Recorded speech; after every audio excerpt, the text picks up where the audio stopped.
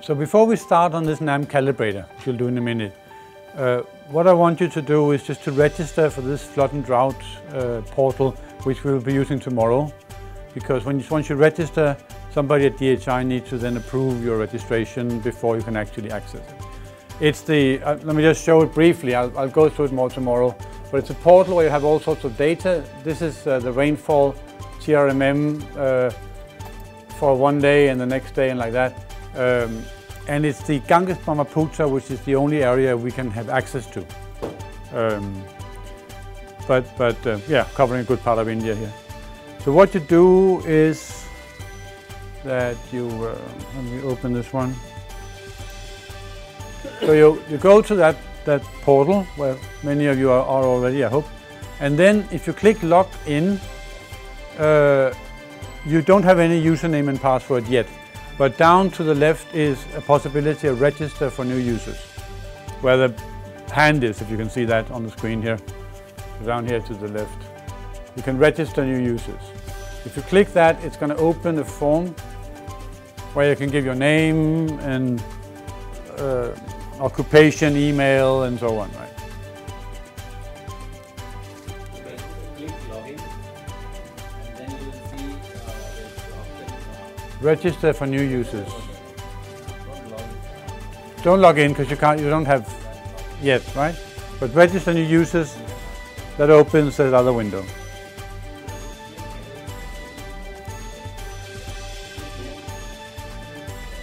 or it might be slightly different. But click on the register for users and then there is the option this area.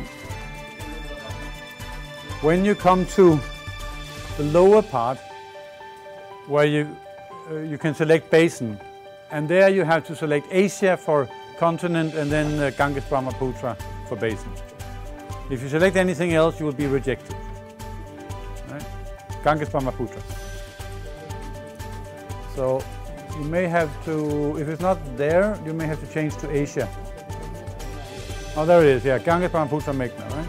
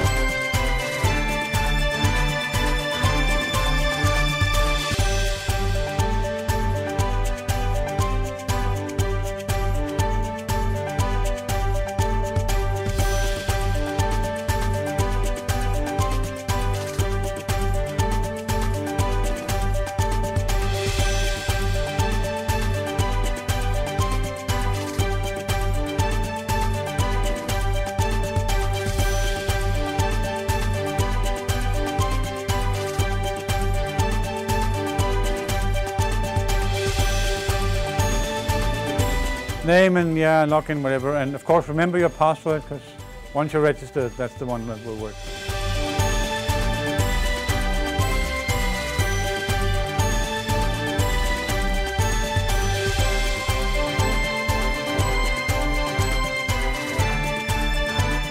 Everybody done? Yeah? Done? No?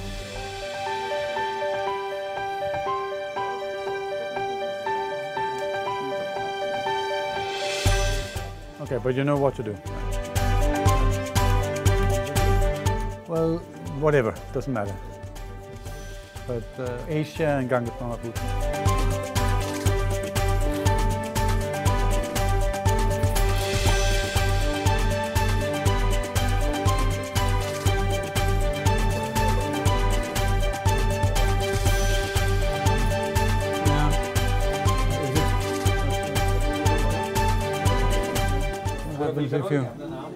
If you do like that, look at the name.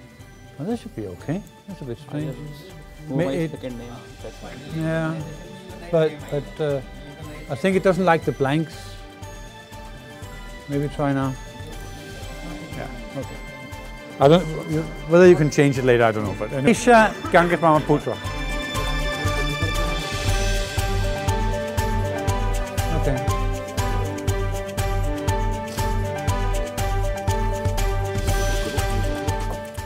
Default is fine. Default. Yeah. And Asia. But it might, if you go to your name, it looks like it doesn't. No, this should be okay. Is there a blank after this if you click up here? Apparently it doesn't like blanks in the name. So either you give it, just one name or underscore or something. Don't use blanks. And also make sure there's no blank at the end of the name. Right. Yeah. Anybody else not registered now?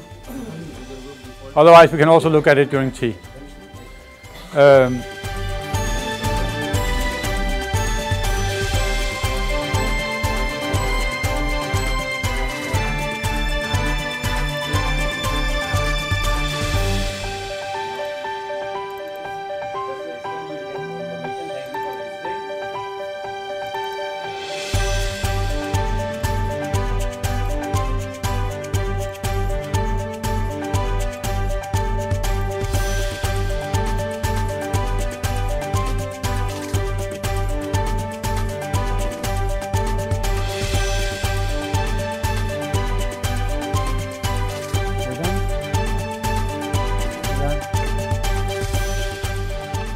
What we'll do then is go back to this NAM model that we went through yesterday, and not use the actual NAM model, but use this little tool that my colleague claim he programmed in and everything, which is called an AM calibrator. But it's basically, we don't actually use it to calibrate it, but we use it in training courses like this because it's very good to get a feeling for what is the impact of different parameters.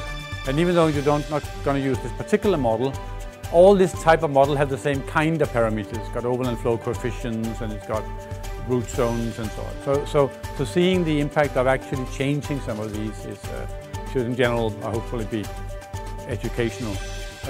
In addition to that NAM calibrator, I hope that you have on your desktop also a brief description of NAM. I put it on a pen drive yesterday, but I'm not sure it was actually copied around.